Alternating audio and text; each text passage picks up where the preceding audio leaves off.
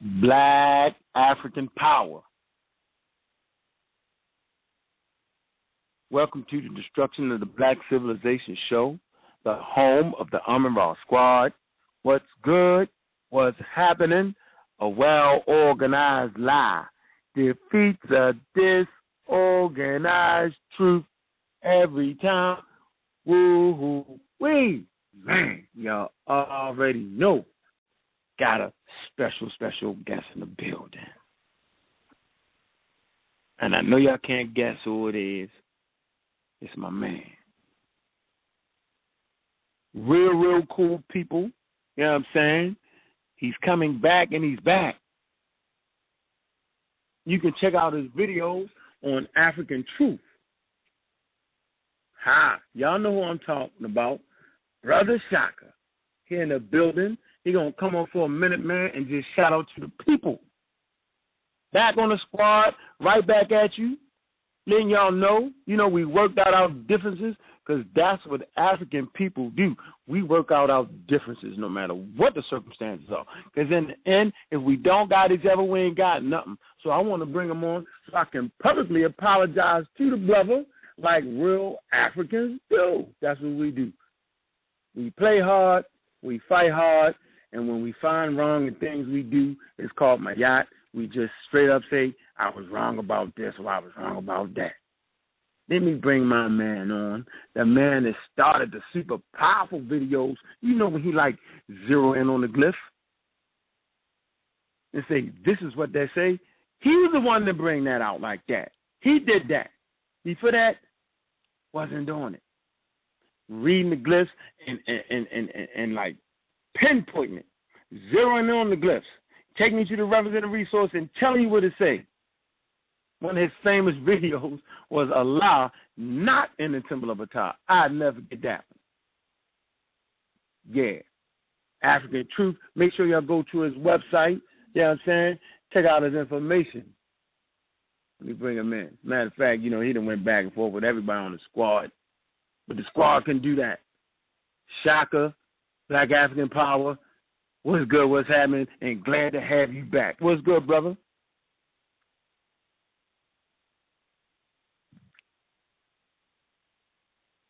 Man, where you at, Shaka? Don't be lying up, bro. Your line is open. Where you at?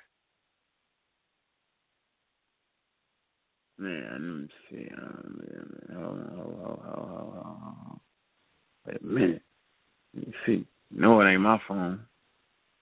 All right, let me see what this is right here. Who is this 111? Hotel. Oh, that's you? So what's up, Shaka? Black African Power, brother Ankh, what's up? Black African Power, what's good, brother? Glad to have you back in the building. I'm a raw squad up. And I'm glad to have you back, brother. What's up with you, Shaka?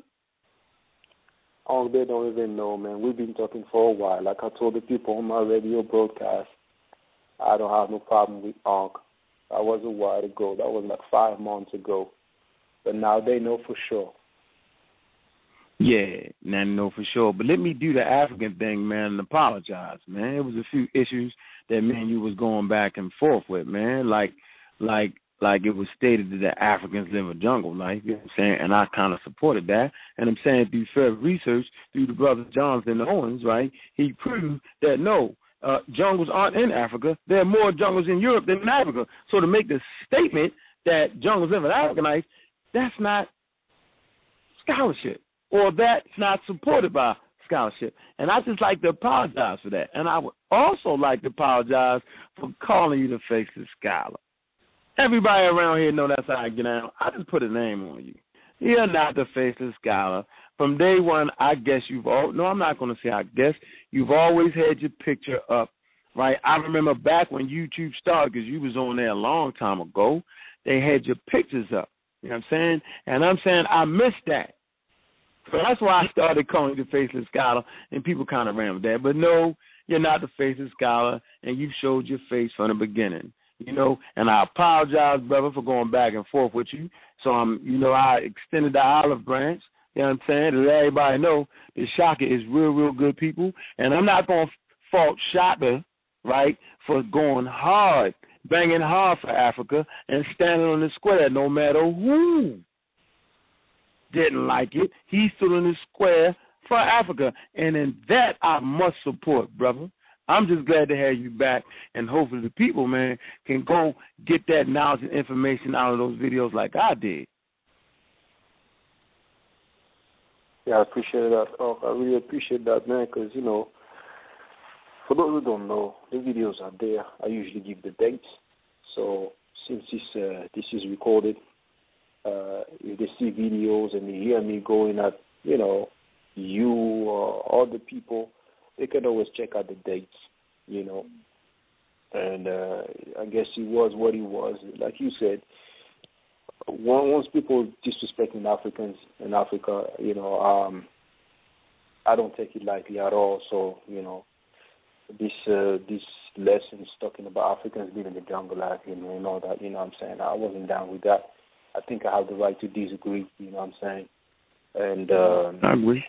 You know, it's all documented, really, you know. And was that like Elijah Muhammad? Who said that? Who said that? Was that like Elijah Muhammad or something? It's the Nation of Islam doctrine, you know what I'm saying, taught by Father, whoever it was. But, you know, to me, it doesn't matter if it's a black guy who said that or a white dude. Because what's funny, if it's a white Jew who's going to say something about black people, everybody lose their mind. Or when black people start talking reckless, you know what I'm saying, you know, all of a sudden they want to give you the pass, you know.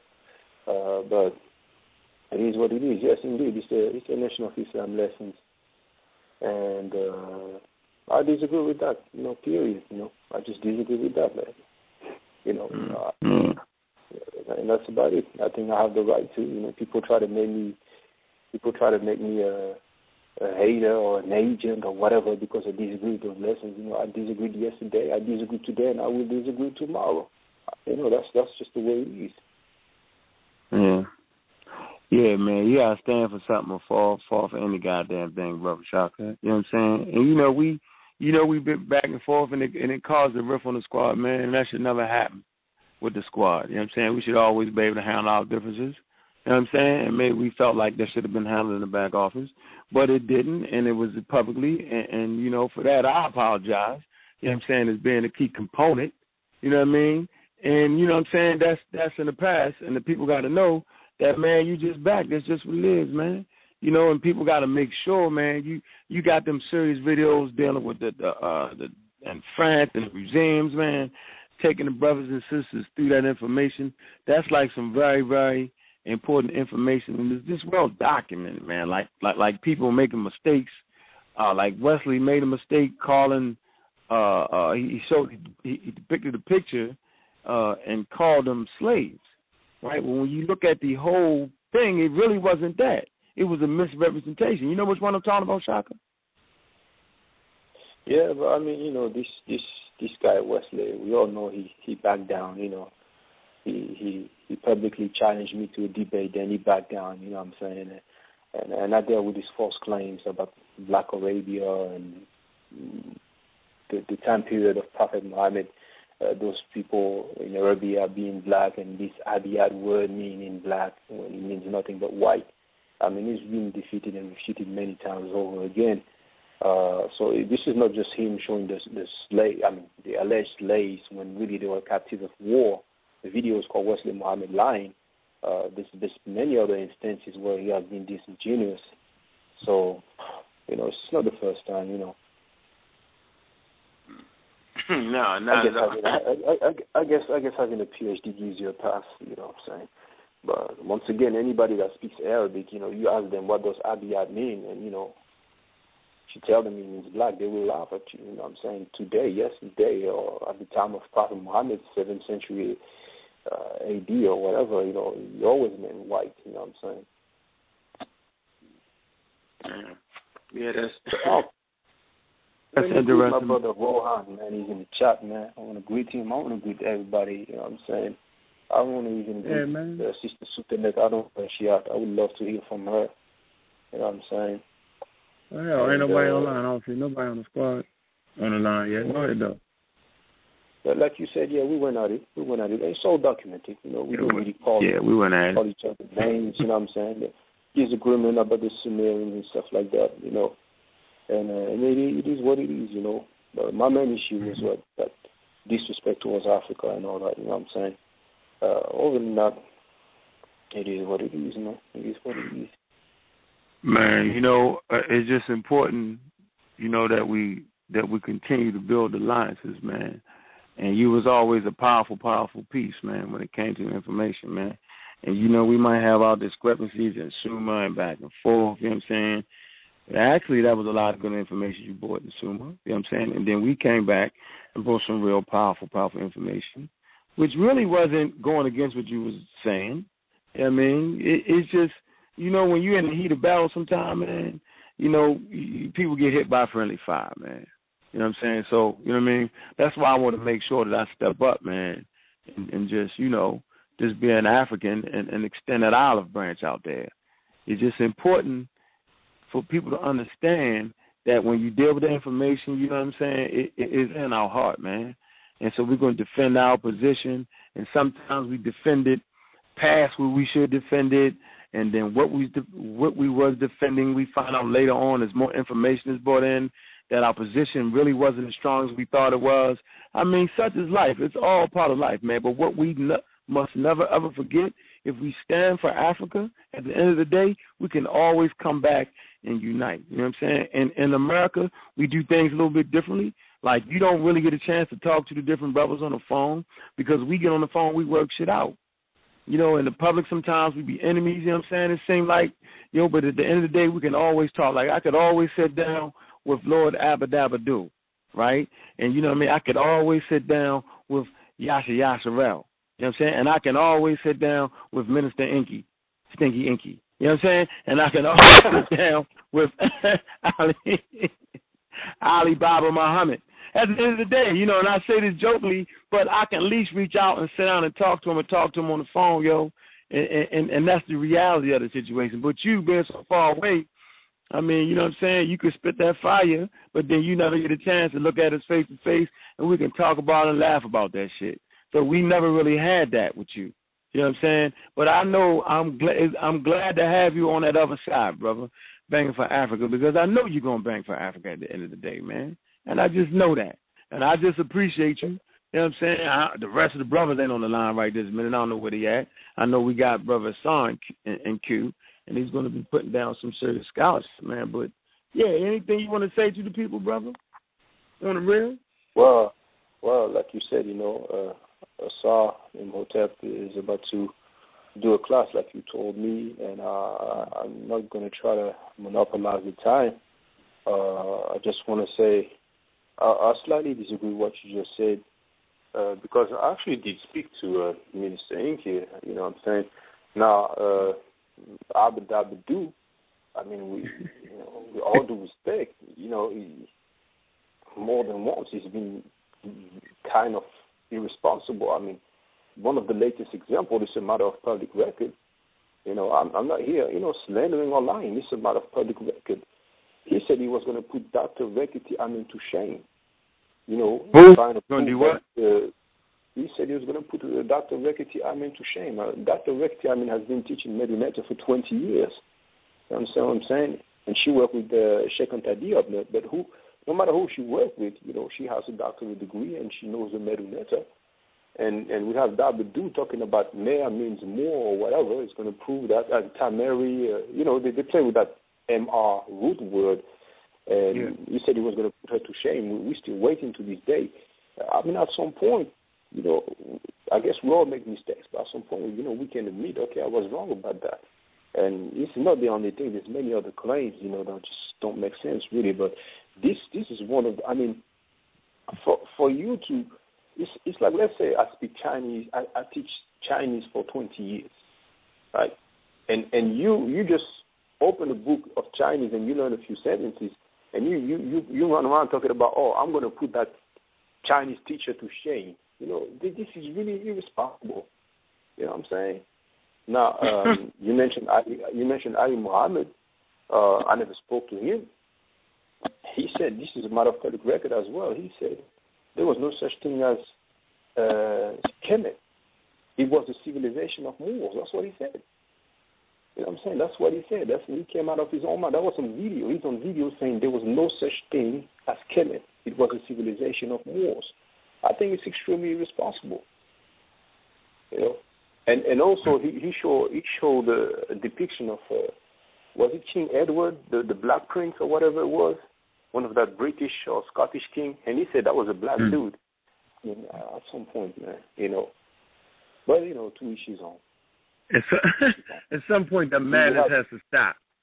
We have Hebrews talking about. Yes, the madness has to stop. We have Hebrews talking about King James was black. I mean, I don't know what it is, man. But at the end of the day, you know, as long as we deal with the facts, with the records, you know, they're not much to argue, you know. But nowadays, you know, people talking about Prophet Muhammad is black. The king, the Prince of Wales is black. King James is black. I mean, come on now. I don't know. Hey, man, you know Prince Charles is black, man.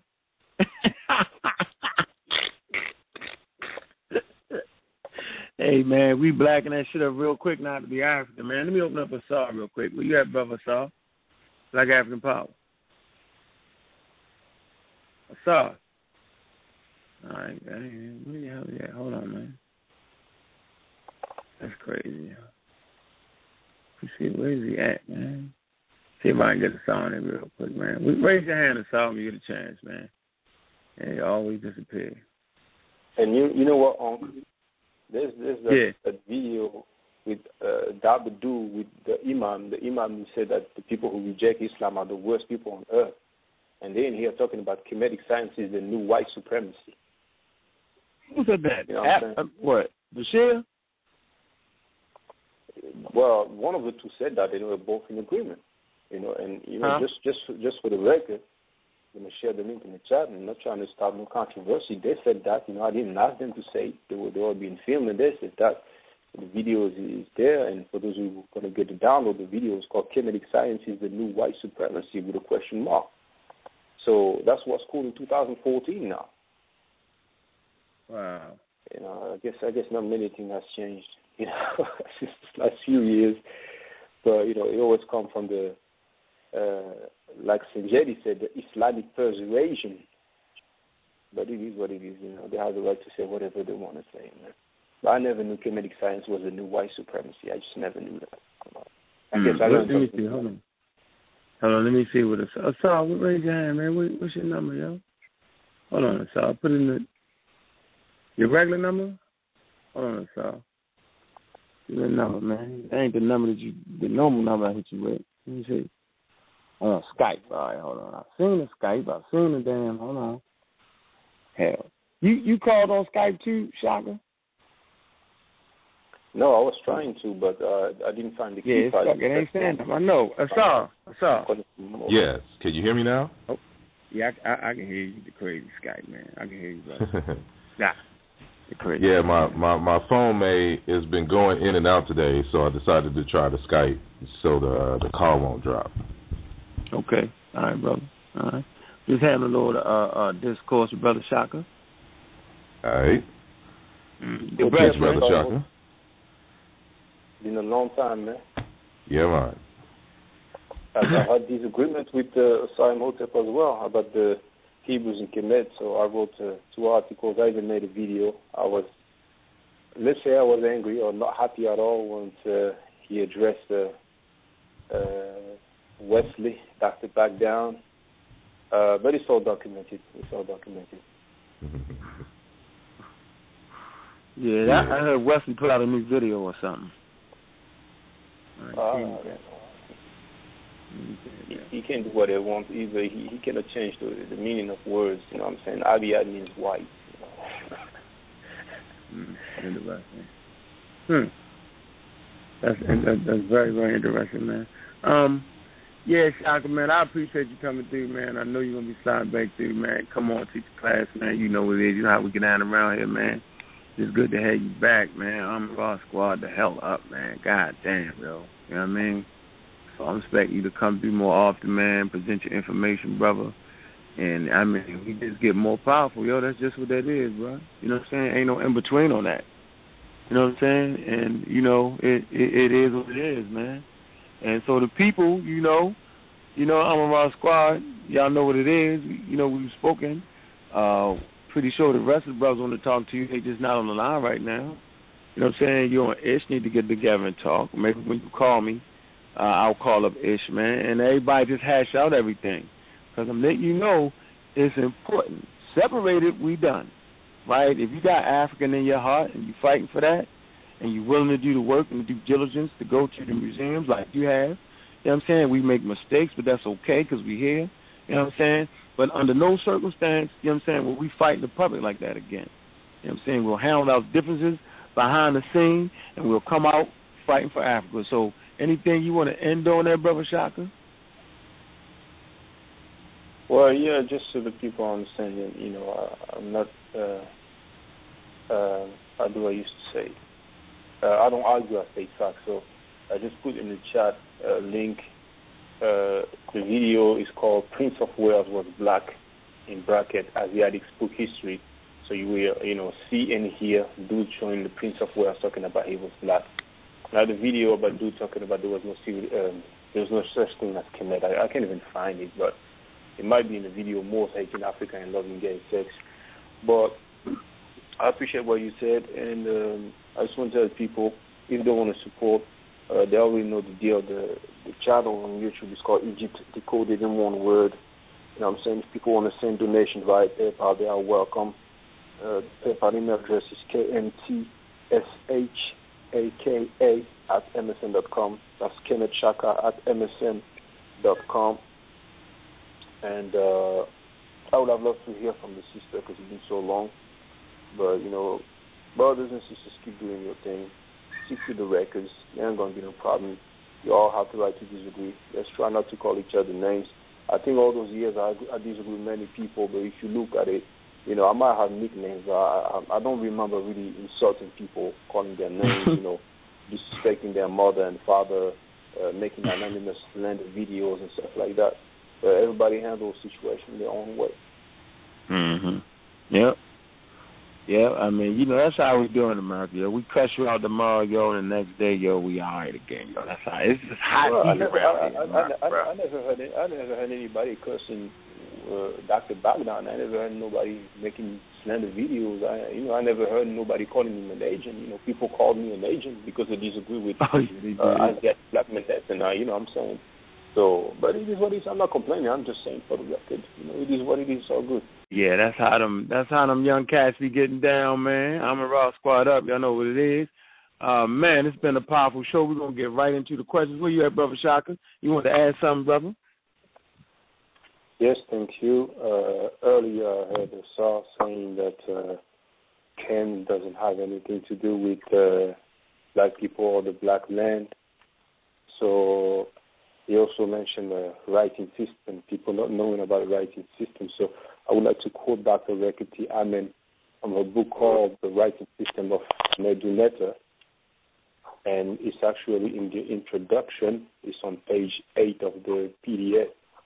And it talks actually about the symbol that stands for the K and M. Some people say it's a crocodile skin. Some people say it's a piece of charcoal. It's just for people to understand what the symbol is. And that's what Dr. Rekiti Amin said. She said, a picture of a piece of burning charcoal was used to write the word Ken.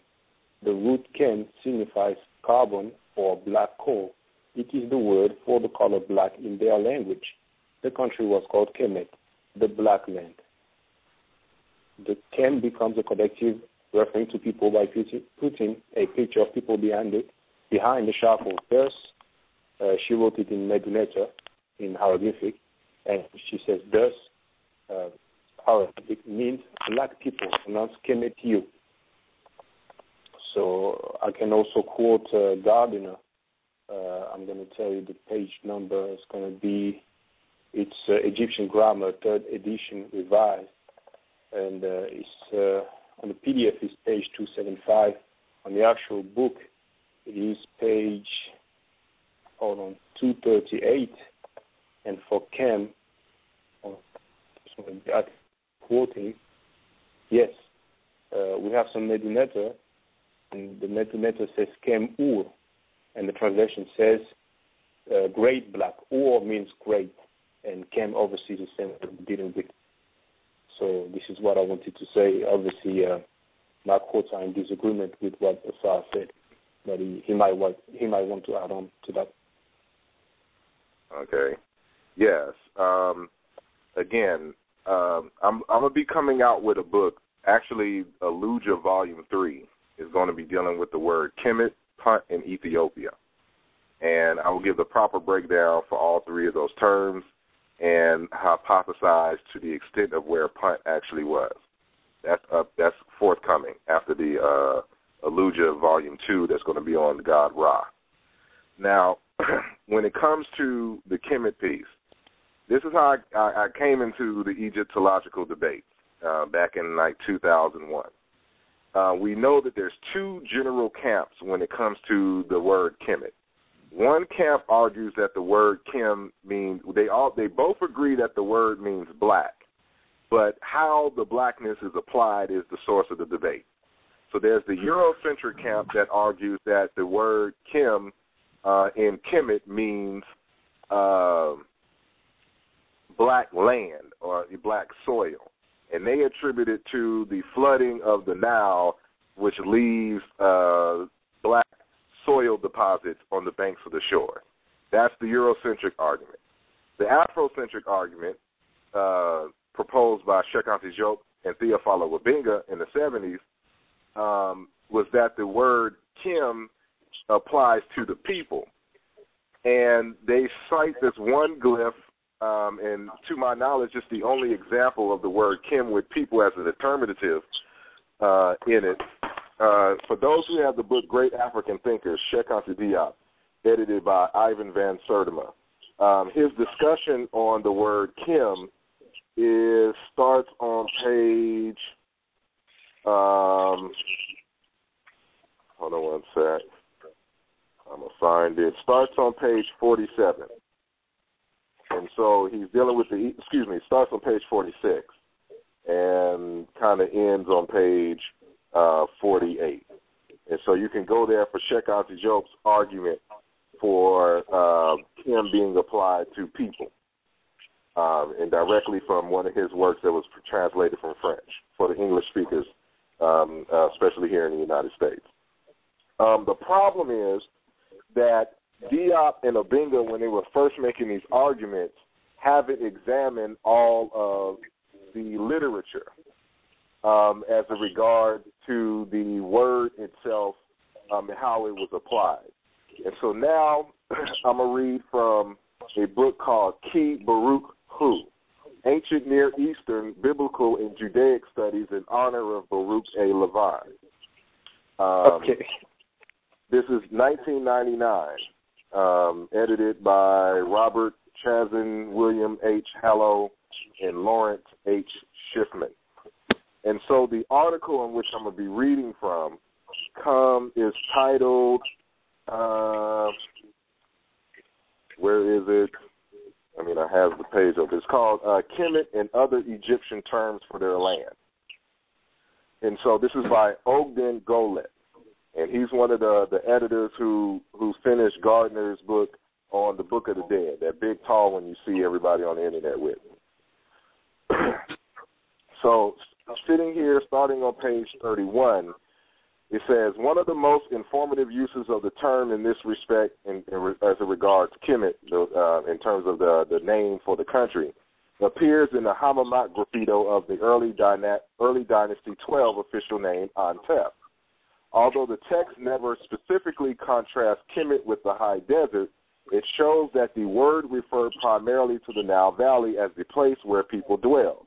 Hammamet 199, Temple of Amenemhat I. And we scroll down, and he cites the transliteration as well with the glyphs. It says, then I, and this is, from the Wadi Hammamet graffito. It says, then, and this is on page 32 of Ogden Golet's article. Then I, and the entire force descended to the quote-unquote black land without there being any retreating of any follower or the death of a great person or a little person. I reaching the black land safely because of my skill in ascending to this place. If you look here, the hieroglyphs has the word Kemet with the Kim so-called charcoal glyph, and it's backwards. So the earliest, like for people who are on Facebook and they see my book on Kemet and they see that the glyph is backwards, that's because that's how it was written in the earliest days. So the Kim glyph was backwards, dealing with the owl glyph and the T symbol, and then the determinative again is the irrigated land determinative, and these are the earliest attestations of the word Kemet, and this lets us know that it has nothing to do with black land or black people, that it has to deal with inhabitable land, and to discuss this. I'll be showing the linguistic equivalents all across Africa. But for a more recent discussion, I think probably like 2 years ago or so, I had Dr. Mubabinge Bilolo at the University of Houston, and we recorded his lecture there. And we have somebody who was interpreting from French. He's a French-speaking Egyptologist out of the Congo, and he comes from the African school, studied in Obinga, but he's a giant in the world of African-centered Egyptology. His name is Mubabinge Bilolo, and in this lecture, I uploaded it to I uploaded it to YouTube. So just look for Bilolo on YouTube, and I'll try to find it, right now and put it in the chat for folks that are there, so I can, concentrate and do two things at once. In this lecture, he also talks about how the word Kemet has nothing to do with black people and whatnot, how it has to do with wetlands. And he's the one who got me to start doing a lot of linguistic comparisons between the Chiluba Bantu language and the ancient Egyptian. And so, like 80% of the vocabulary of ancient Egypt, Middle Egyptian, is found in the Chiluba Bantu language. And so, this is what I've been concentrating my studies on for the past 10 years in terms of Bantu and ancient Egyptian. And so I use the Chiluba language as my control. But, who got me there was Dr. Mubabinge Bilolo. So we finally had a chance to bring him down to the University of Houston, and he did a lecture, and I have the lecture on YouTube. And he's talking about this as well. All right, let me jump in real fast. So basically, you basing that off of the fact that the earlier glyphs say one thing, but is it not a fact that from dynasties to dynasties, like a Middle Kingdom, Old Kingdom, that they might not even had understood, meaning the language kind of changed, and couldn't in fact that the glyphs that Theophile Banger, Shaka-Ndugu-KMT, and the brother that wrote the book, Fight for Africa, because he also talks about that and explains the terms. Couldn't it at that point in time mean that, though? Is that a possibility? And then I want Brother Jonathan to jump right in. I doubt it because of the Newt glyph. And I'll be dealing with the Newt glyph and what that means. All the earliest glyphs, is based on this concept and association with land. And this is why it is contrasted with the desert, the Westland, because it's really the concept of where there's water. That's why the earliest sign had the irrigated land determinative.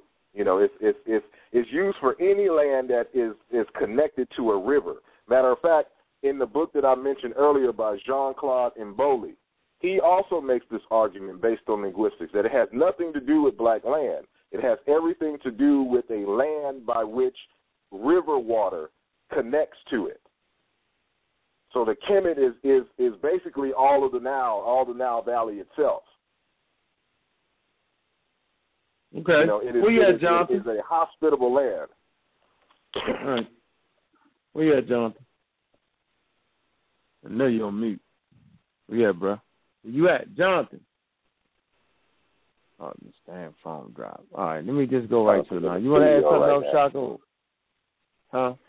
Well, I was wondering. I'm in the studio right now. Mm-hmm. I was wondering. Go ahead, Shaka. And I'm going to go to these lines. Go ahead. I was kind of thinking the same thing, not necessarily that in later dynasties they would not know the original meaning, but it appears to be clear that when they used the word Kem, it meant black. Now, whether that other scholar argues that Kemet doesn't have anything to do with black, I'm wondering what's the position about the root, which is Kem. And I could give an example. Unfortunately, it's in French. There's a word called embrasser, and you have the root for arm, bras. And obviously, at the time, it meant literally, in English, the equivalent would be to embrace. But when you use it today, it means to kiss. So it would be a bit like me saying, well, actually, no, embrasser doesn't have anything to do with kissing, because back in the day, it meant basically hugging.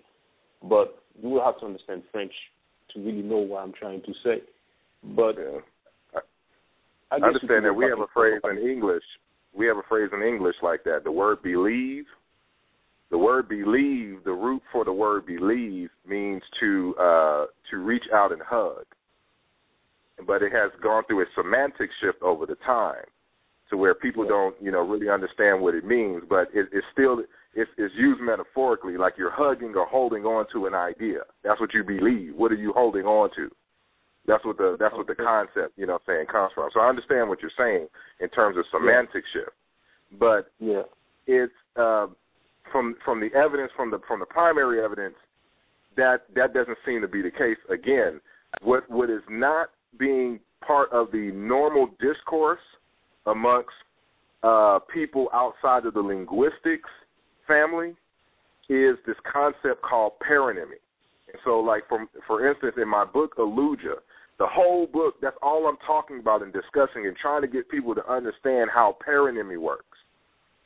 Because if you understand paronymy, you'll understand that the same word for black can be used to mean something totally different. It's just like the word Ra in ancient Egyptian language.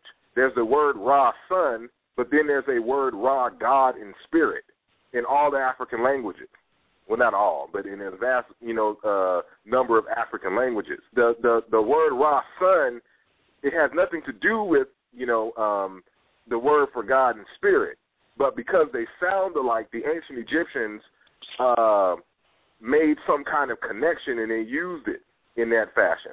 It's the same thing with the word Kim, but it's also the same with the glyph has nothing to do with charcoal or blackness. It is a foot. It is a hand, the end of a hand. You have it's a process in linguistics called metathesis. And so when we talk about Tabmehu in terms of Lower Egypt, that is a word, the word mech is a word for foot or claw or arm. And one of the things that I'll be talking about in my book on Egypt is that the Egyptian landscape was designed to represent a human body. And Lower Egypt is the legs and feet of the body. You had the arms and you had the head. That's what Ethiopia means. Ethiopia means the head. It has nothing to do with burnt black. You will not find in any Greek literature that, they're using this term to refer to burnt skin or burnt-faced people. That's some made-up stuff. And we know who made it up in first, and everybody's been rolling with it since the 1800s. But it has nothing to do with Ethiopia. Ethiopia means the head.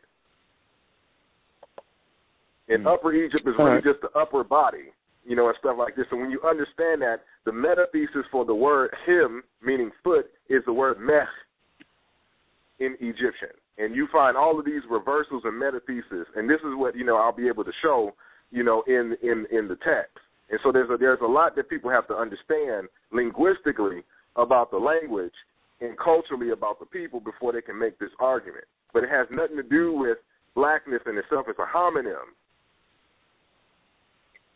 And so if you don't know what a homonym is, you can't make them. You won't know how to not you won't know how to prove that it's not a homonym. Because there's homonymy, paronymy, none of this enters the layman's mind when it comes to language. And so you always have these arguments that this means this means that, this means because it's the same word. It's not the same word. It's a different word. It's a homonym. But I'm sorry, go ahead. Mm-hmm. All right, let me go to the go ahead, Shaka, then I'm going to go right to the callers. Go ahead. So, would you say that Dr. Vekiti Amen, who's been teaching Meduneta for 20 years, is incorrect? On that point, yes.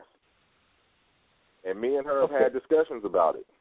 And again, it's because she's familiar with a lot of, of course, she's translated Diop's work from French to English. And she worked with Diop on his parent genetic book. So she's very familiar with a lot of the linguistic arguments.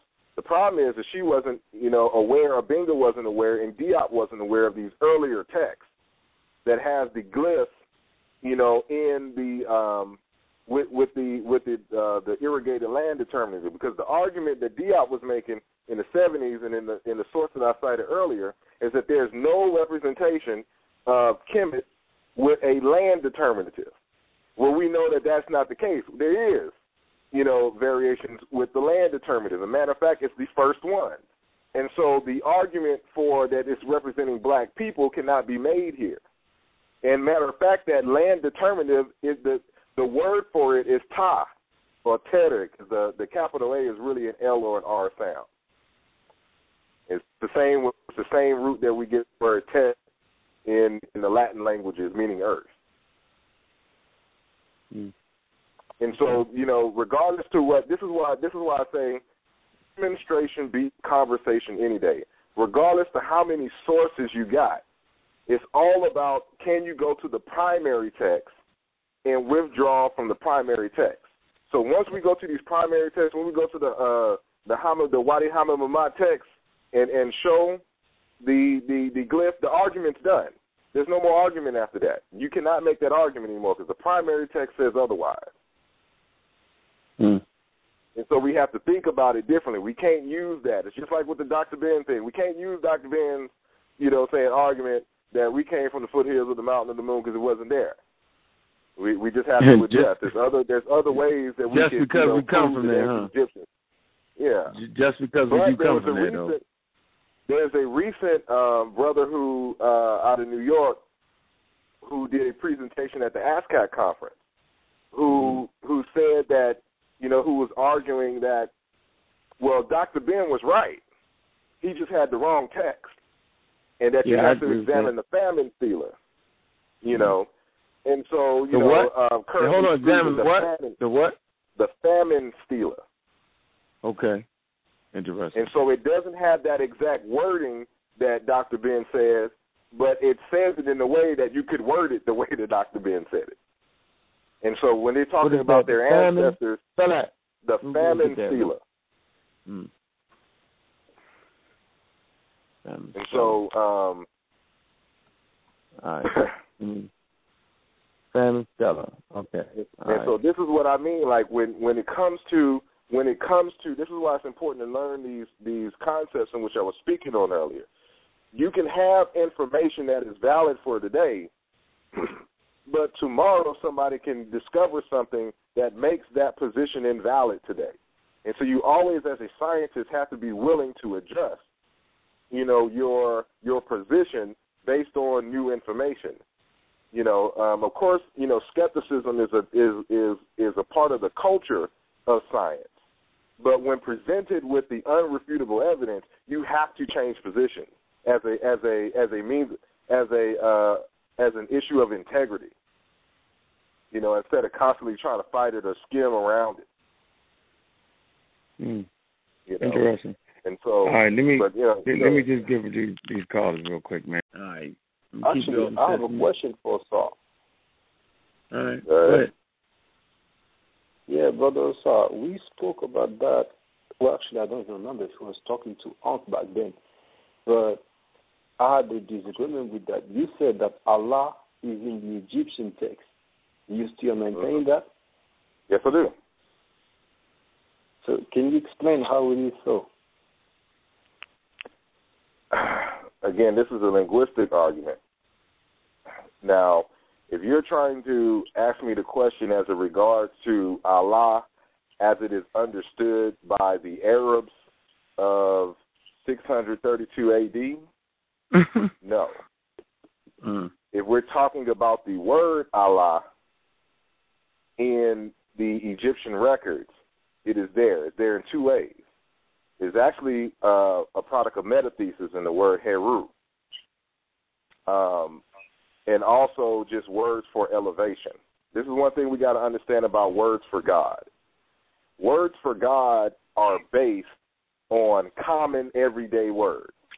In modern times, we have this notion of a quote-unquote proper noun. Back in the day, there was no proper noun in that sense. The everyday words were used in the mythologies or as descriptors for the divine. So a word for sky is the word for God. The word for up or the word for head is the word for God in many respects. The word for light and the word for spirit has a correlation in some languages, or a word for big, so to speak. Like in Chiluba they say Munene, the very great one, the great one. It's a reduplication. It's just a word for great. And so if you spoke the language, you would recognize the word great in the word for the divine or the name for the divine. And so these common words are just everyday words. It's just a word for up or sky. That's the argument I made in Aluja in terms of the word for Allah. It's found all over Africa. It's the same word for El and stuff in the Hebrews, but we have the same word in Yoruba. So when I say Elegba, when I'm talking about Eshu in the Yoruba tradition, that El is the word Allah. When I talk about Olu in Oluwa, in Olodumare, it's the same root, it's the same word. These words exist in ancient Egypt. And so the word Allah, or the root for the word Allah, is in Egyptian. Now, the perception of the divine as understood by the Arabs of the 632 A.D., that's a totally different argument. I'm not making that argument. Okay. So, I mean, that's a good one. Do you agree, Asa, that Allah comes from the combination of Al-Ilah, literally meaning the God? I know the folk etymology. And, again, the root would still be El. Which really is Il, I-L? No, we know the Al as far as the definitive argument, the God. But it's Ilah is the root that they argue for the Proto-Semitic reconstruction. And it comes in two forms. It comes as a glottal stop in L and a glottal stop in L and H as a triliteral. And so those two forms have supposedly been reconstructed for Proto-Semitic. The glottal stop is a weakened consonant. It's a consonant in the Semitic languages, but it's really a weakened consonant. That means that it was a stop before then. It was a plosive before then. That's why I'm saying that their root is Heru. The root for Allah is the same root for Heru. That H or K sound became the glottal stop in Semitic for this word. So you say Allah. It's almost like in English, in the hood, we don't say something sometimes. We say something. Like, like Maxwell songs, sun and sun. Some people just say sun and, that is a glottal stop. It's a sound that is almost made in the throat. It just stops right above the glottis. But it's an actual consonant in respective words. And so this same in Chiluba Bantu, they don't say Heru, we say Kulu. It's a K sound. And so throughout the years, going down to Semitic, this became a glottal stop with a parasitic H at the end in terms of Allah. Some may argue that it's an old feminine fossilized, who knows. But that H is parasitic. That's not part of the root. It is the glottal stop and L sound. So you're saying that Heru became Ila. No, the Heru, the W we know is a suffix, because you can just say her in Egyptian as far as head for top or sky. Yes. I'm just saying Heru because everybody's familiar with Heru, the deity. Mm-hmm. But it's just a word for sky or up. And again, it's just for many world languages. This is just the world. This is not specifically an African thing or nothing.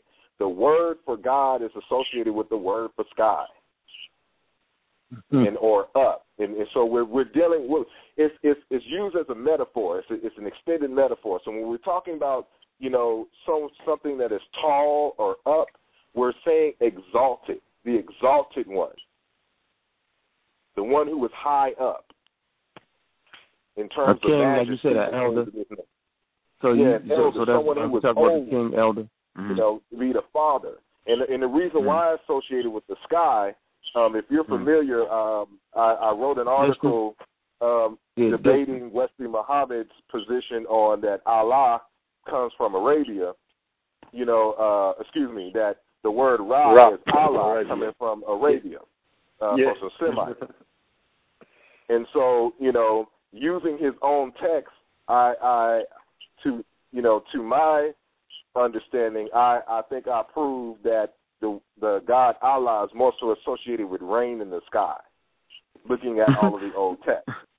So hold on for a minute. So what you trying to say is that some go-headers took a word for sky up or rain and start bowing down praying to it. Boy, I tell you, boy. But it would be no different than any of the other Africans, because all of them, like I quoted. Hold on one sec. I'm gonna quote John S. and Bitty if I can find it, real quick. But that ain't the point. But that's not the point I'm making. Hold on, that's not the point I'm making. I'm saying it's funny because they would never accept that. That's the point I'm making. We know what Africans did, but they would never accept that rain to be so vital like we would as Africans, or that tree, or that upper, or that sky. They would never accept that. They would like, as a word they use for you speak, or something crazy like you're a pagan, like you bow down to the rain or the tree. They would say that across the board, but yet they do to themselves, right? And then enslave you based off of that. That's why I say it is impossible to practice Mayotic Islam or understand Islam through Mayat, or like they say, Mayotic Islam. That's an oxymoron. You know what I'm saying? Like for your God to live, my God must die. You know what I'm saying? Like for Allah to exist, you got to destroy all the rest of the religions. I mean, that's what it's based off of. That's not in Mayat. Bananas. Let me hold on. I got to get these callers, man. Go ahead. Go. I ain't trying to be smart. No, go ahead. You good? We should all try to say Ma'at, not Mayat, because people gonna, it's like the way when people say Mayat, it's as if there was a Y. It's Ma'at. Matt. How about Matt? I heard of another Matt. How about that? All of that is wrong. Oh man, there you go with that. So hold on, man. How about you ain't gonna do it? Let me get this call. Hold on, let me see. Hold on. How about all that is wrong? What is it, real quick, Asar? Go ahead. It would be Malungu. It would be Malungu. The arm glyph is not a stop. It is a K velar sound, and because when you transliterate we transliterate it as M, lowercase m, capital A, lowercase a, dot T. That uppercase A is really an L or an R sound.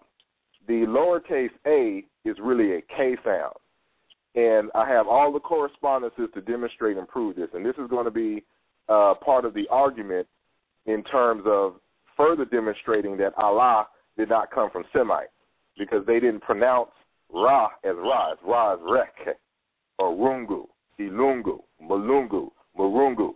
That's the name of Ra in Central Africa all around. They still preserve the ancient, archaic way of pronouncing the word. And the same thing with Ma'at. In Kikongo, it's Inlungu, Inlunga. And it preserves the archaic pronunciation. And as Jean Mboli has demonstrated, for instance, people have been trying to use Coptic to demonstrate and pronounce Middle Egyptian, and you can't do that. Coptic is a totally separate language. They'll argue that Coptic is a different or the last quote-unquote stage of Egyptian. That's not the case. As the linguistics comes out in demonstrating the Negro Egyptian language phylum, Coptic is a totally separate language from Middle Egyptian. And Middle Egyptian, the words, again, is more akin to Bantu than it is to Coptic. And Bantu and Coptic, are different branches, of the Negro Egyptian phylum. And so it's a matter of, this is what I mean, like, when you approach ancient Egyptian, just knowing how to read the glyphs ain't enough. Because the way that you're reading the glyphs is based upon how the Europeans have understood it down the years. But the African school has given us a method for interpreting the words. And I've discovered, through some other studies, the proper pronunciation, at least for the arm glyph. Dr. Alan Anselin, I think was one of the first ones to bring out that the vulture glyph was actually an RL sound. And so he did all the demonstration in his work. His stuff is mainly in French. And so, because a lot of us don't read, we can't read French, we're barred from a lot of this information, but, I stay up on it. And so, but yeah, Ma'at is not how you pronounce it. They never pronounced it Ma'at. That's how Egyptology speaks. It's strange because, once again, Dr. Rekti Amen, I just say it for the record, she holds a PhD and she's been teaching Meduneta for 20 years. She wrote in her book that Coptic is the final stage of Meduneta. I understand. She's going off of what she learned at the Oriental School of Egyptology in Chicago. Okay, but then again, but now there's new information. There's new information done by linguists, which will tell you, and which you can demonstrate, which you have to understand linguistics to understand that Coptic is not the last stage of Egyptian. As matter of fact, Reketi Amen talks about them being like at least Middle Egyptian and New Kingdom being totally different languages. And she talks about this, and I have all of this. I've written an article called Egypt in its African Context, Note 3, and I cite Reketi, where she's talking about this. But the main source for that argument is in Kemet and the African Worldview, Research, Rescue, and Restoration, edited by Malana Karenga and Jacob Carruthers. She has an article in here talking about this and talking about the different quote-unquote stages, which in essence may be different dialects or languages. And that was written in the 80s. That's like 86. And so Jean Mboli's work is 2010, 2011. And so, upgrade. Again, you have to stay up upgrade. On. All right, we're going to upgrade. Yeah. Let me ask these callers real quick. I didn't make my point. I didn't get to make my point. I'm just going to try to be brief. I understand linguistics. I don't call myself a linguist, but I think sometimes maybe people are hustling backwards because one example is the name Mamadou. Mamadou is an African way of saying Muhammad, So the original, so to speak, is Muhammad. It's like me saying, no, Mamadou is trying to demonstrate an African relation to the word. Because if I was to ask you, sir, out of all the Egyptologists in the world, how many are saying, like you are saying, that Ma'at is correctly pronounced Mulungu? None, because this is my discovery. And so when I come out with the text, then the world would have to contend. See, this is, again, what did I say? A researcher is somebody who brings about new information. Mm-hmm. An enthusiast just reads and recites and regurgitates what everybody has done in the past. And so I'm telling you as a researcher that, I have the demonstrable proof that it was not pronounced Ma'at. And I can go into living languages where they are pronouncing it with these meanings: truth, justice, righteousness, reciprocity, as the word Lungu. The M is a prefix on the root. and we can demonstrate it in the glyph and in other African languages. That is coming out probably this fall in terms of that information. But I have an article, Dr. Mubai Binge Bilolo and